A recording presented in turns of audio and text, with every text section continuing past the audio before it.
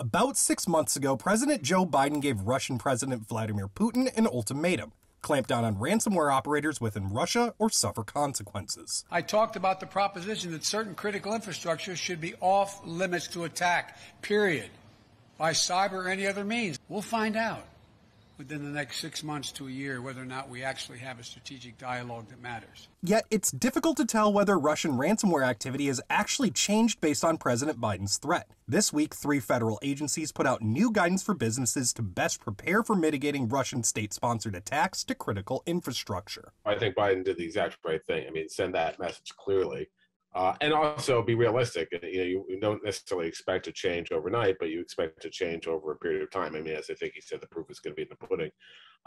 But to that point, I'm not sure we've seen a lot of proof in the pudding yet. Russian ransomware gangs are thought to operate with impunity from the Russian government, even though they're doing it mostly for their own financial gain and not distinctly for geopolitical reasons. Thus, there's no guarantee that a directive from the Kremlin will stop these groups from launching cyber attacks. Cybersecurity experts told Newsy that regardless of whether Russian ransomware gangs are deterred by President Biden's threat, there has been one clear effect: a lull in attacks launched at high-profile targets, like the one on Colonial Pipeline that led to gasoline shortages. The Kremlin puts a message out: don't do things to get the headlines.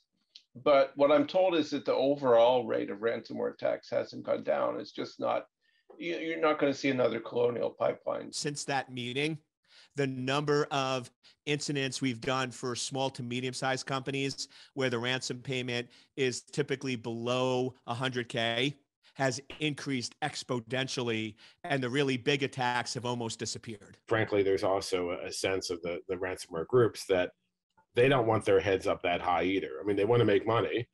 They don't want to be the focus of all this attention. So that may be in part why we haven't seen those infrastructure attacks as much. But I don't think that means they're off the table or we're not going to see them again. Looking forward, foreign policy experts told Newsy that whether the U.S. sees more Russian-born ransomware attacks will also be dependent on how other U.S.-Russia negotiations fare. If negotiations go south, as many expect them to, on issues like NATO enlargement and guarantees about Ukraine's accession and whatever happens militarily in Ukraine, Russia could say, well, we negotiated in good faith on cybersecurity. We didn't get what we wanted. We didn't get what we wanted on anything else. So, it's not our fault. Tyler Adkisson, Newsy, Chicago.